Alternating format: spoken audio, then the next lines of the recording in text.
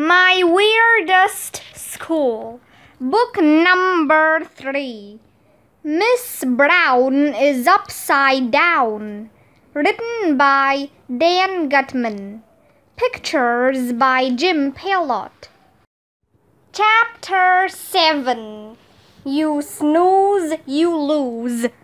Round 1 of the brain games is about general knowledge, announced Dr. Carbles. Representing elementary school will be 2 members of their gifted and talented program, AJ and Andrea.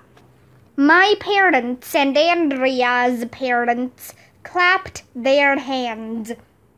And representing Dirk's school will be Morgan Brocklebank and Tommy Smith. The whole audience erupted in applause like they had just won the Super Bowl. That kid Tommy looked like a real doofus. Miss Brown attached little microphones to my shirt and Andrea's shirt and gave each of us a buzzer to hold.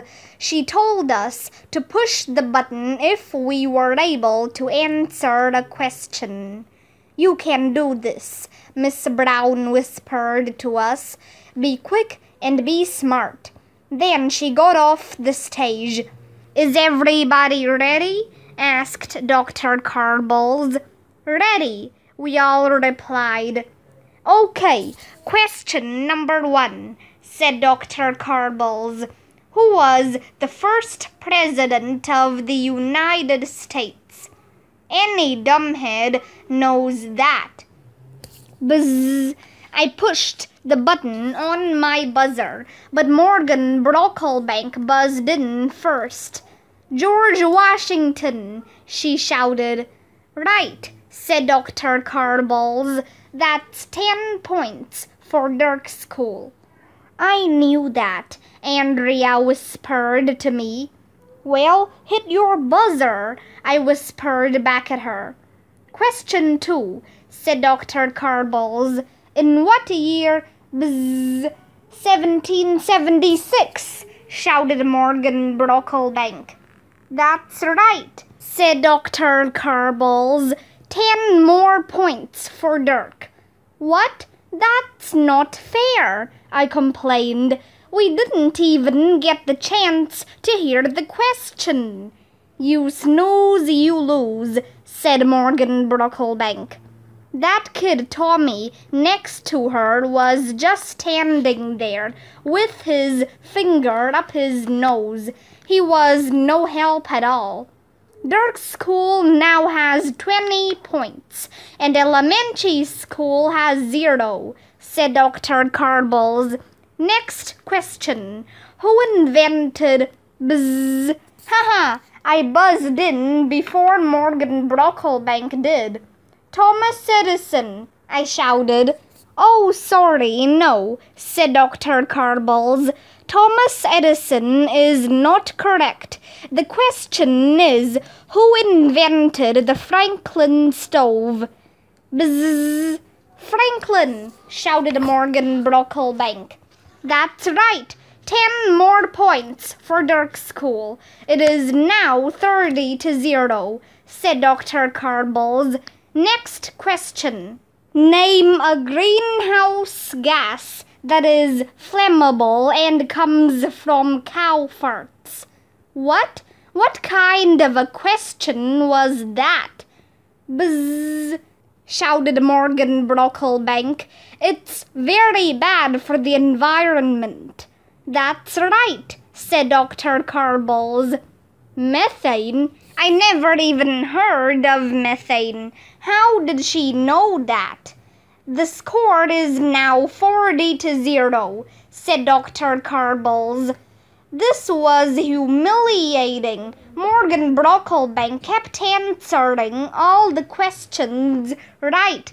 Those Dirk dorks were crushing us. Their parents were yelling and screaming. Nose picker Tommy was all excited about winning, as if he had anything to do with it. I thought you memorized the whole dictionary and the encyclopedia, I whispered to Andrea. I did, she whispered back. I know all these answers. Morgan is just faster than I am. Andrea was useless. It looked like it was going to be up to me. I tightened my grip on the buzzer. There was no way I was going to let Morgan Brocklebank and her little nose-picking buddy beat us. Who wrote Little Women? Asked Dr. Carbles. Buzz. A really short lady, I shouted. Incorrect, said Dr. Carbles. Why do we have tides? Buzz. My mother runs out of laundry detergent and has to buy more, I shouted. Sorry, tides are caused by the moon, said Dr. Carbles. What animal? Buzz. Penguins, I shouted. No, the correct answer is elephants. Arlo, you're getting them all wrong, Andrea whispered to me. Slow down. You need to wait until he finishes asking the question. If I wait until he finishes asking the question, Morgan Brocklebank will beat me to the buzzer, I told her. What state makes the most pencils? Asked Dr. Carbles. Buzz. Pennsylvania, I shouted. Wrong. Who developed the Dewey Decimal System? Buzz. Mr. Decimal, I shouted. Oh, so close, said Dr. Carbles. It was Mr. Dewey. Nice try. And now it's time for our final question. What was Shakespeare's first name? Buzz. William, Andrea shouted. That's right, said Dr. Carbles. That's 10 points for elementary school. It's about time, I told Andrea. Round 1 was over. I put down my buzzer. My hand was all sweaty. The score is 100 points for Dirk School and 10 points for elementary school, announced Dr. Carbles. Bummer in the summer. It was the worst moment of my life. Morgan Brocklebank sneered at me from across the stage and mouthed the words, "In your face." We lost because of you, I told Andrea. Why didn't you hit your buzzer? No, we lost because of you, Arlo, Andrea told me. You need to think before you give an answer. You probably don't even want to go to Pizza World. I do too. We went back and forth like that for a while. Then Miss Brown climbed up on the stage. She put her arms around both of us. Calm down, she said. Anybody can answer silly trivia questions. It takes creativity to win the brain games. We still have plenty of time to catch up. It's time for us to move to round 2, said Dr. Carbles. Chapter 8. Carry that weight. Round 2 would be worth 100 points, and it was winner take all. We were going to compete to see which team's bridge could support the most weight. Miss Brown helped us all carry the Bridge of Love out onto the stage. Then we watched as the Dirk kids brought out their bridge. Look at that, Ryan said. Their bridge is amazing. He was right. The Dirk Bridge was 10 times bigger than the Bridge of Love. Our bridge was sort of like a plain old plank that you would put across a little stream. Their bridge looked like a real bridge that you could drive a car over. They even decorated it with little road signs. Oh no, we're finished, moaned Alexia. We might as well just give up now. Think positive, Miss Brown told us. It doesn't matter which bridge looks better. The only thing that matters is how much weight it can support. Dr. Carbles walked around the stage, looking at both bridges. Then he asked us to tell the audience what materials we used to build them. We made our bridge out of toothpicks, said Neil the nude kid. We made our bridge out of matchsticks, said Morgan Brocklebank. Very creative, said Dr. Carbles. Now it's time to see which bridge is stronger. Some big guys who looked like weightlifters came out carrying a bunch of barbells. They lined them up across the stage. Dr. Carbles told them to put the lightest barbell on the Dirk Bridge. Then he told them to take the barbell off and put it on the Bridge of Love. Both bridges easily support 20 pounds, Dr. Carbles announced. Very good. Let's see if they can handle 30 pounds. The weightlifters put the next barbell on the Dirk Bridge. Then they put it on the Bridge of Love. Neither of the bridges collapsed. Both bridges can hold 30 pounds, Dr. Carbles announced. Next, the weightlifters put the 40-pound barbell on, and both of the bridges were able to hold up. This is when things get interesting, announced Dr. Carbles as the guys went to get the 50-pound barbell.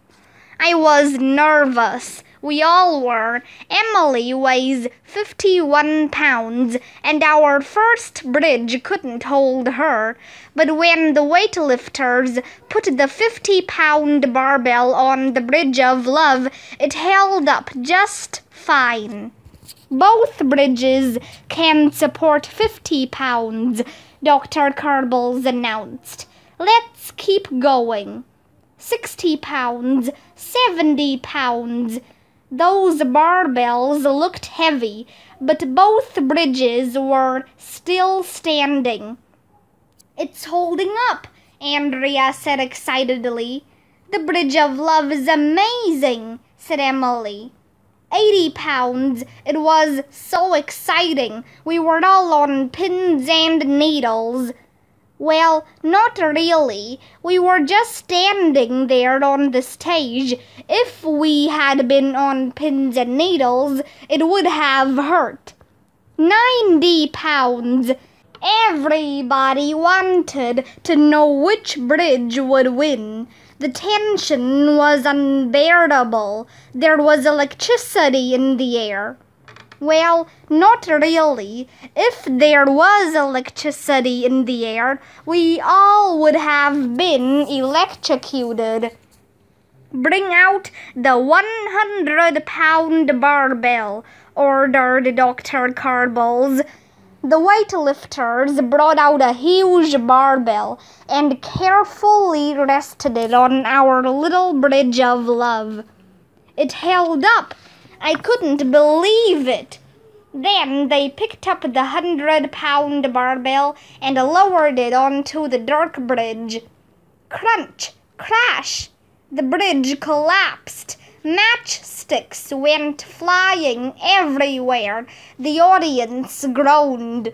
Elementary school wins round 2, announced Dr. Carbles. You did it, shouted Miss Brown. We were all yelling and screaming and freaking out. It was the greatest moment of my life. I looked across the stage at Morgan Brocklebank and mouthed the words, na na na boo boo. Great job, both teams, said Dr. Carbles. The score is now 110 to 100 in favor of elementary school. Let's move on to round 3. Chapter 9. Talking Trash. Round 3 was called Spontaneous. I had no idea what that meant, but a little Miss Know-It-all told me spontaneous means making stuff up on the spot. Dr. Carbles went over to speak into the microphone. In round 3, he announced, each team has to write a poem. Oh no, everybody looked at me. Arlo, you're good at writing poems, said Andrea. I am not. Actually, I am good at writing poems. That was how I got into the gifted and talented program in the first place. I just don't like poetry. And the poem, said Dr. Carbles, must be about garbage. What? Dr. Carbles said we would have 2 minutes to write down our poem. Miss Brown gave us a pad and a pen. We huddled together like a football team. Who writes poems about garbage? Whispered Ryan. That's a dumb topic, whispered Michael. What are we supposed to say about garbage? Whispered Neil. I don't know, whispered Emily. We'll come up with something. Arlo, you need to come up with something, whispered Andrea. Why me? I whispered. Why don't you write a poem about garbage? I don't know how to write poems, she whispered back. That's your job. We're running out of time, whispered Alexia. I tried to think of a poem about garbage. I was concentrating so hard that my brain hurt. I can't think of anything, I said. Time's up, shouted Dr. Carbles. Okay, let's hear the garbage poems. Dirk School, you go first. Tommy, the nose picker, went out to the middle of the stage, holding his pad. He read his poem. Roses are red, pens are inky, perfume smells nice, but garbage is stinky. Everybody clapped. Man, that poem was lame, Ryan whispered to me. You gotta be able to come up with something better than that, AJ. Wonderful, Tommy, said Dr. Carbles. Okay, elementary school, let's hear your garbage poem. Ryan and Michael pushed me out the middle of the stage. Everybody was staring at me. I didn't know what to say. I didn't know what to do. I had to think fast. Okay, give me a beat, you guys, I said. Michael, Ryan, Neil, and Alexia started beatboxing. Everybody started bobbing their heads to the beat. I closed my eyes, and then I started rapping.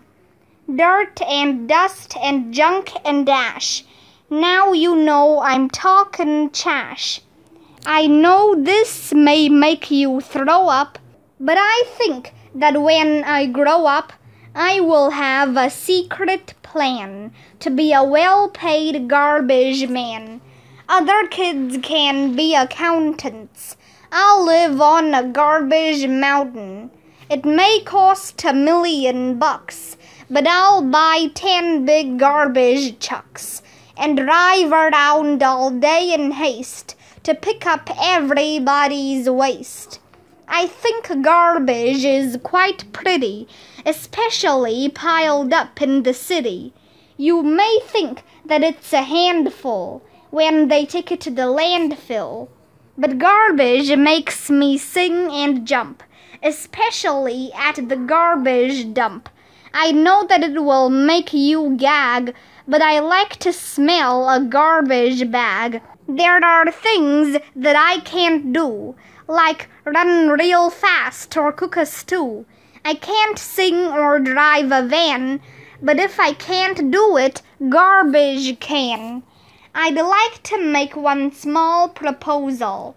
While I'm here at your disposal, let's make Monday garbage day, and Tuesday too, what do you say? Wednesday, Thursday, Friday as well, and garbage weekend would be swell. What would we do without garbage day? We'd have nothing to throw away. By the end of my rap, everybody was clapping with the beat. Even the Dirk parents were into it. Dr. Carbles went over to the microphone. And the winner of round 3 is elementary school. You did it, AJ, Miss Brown shouted. We were all shrieking and hooting and hollering and freaking out. Now the score was 210 to 100. We were winning big. It was the greatest moment of my life.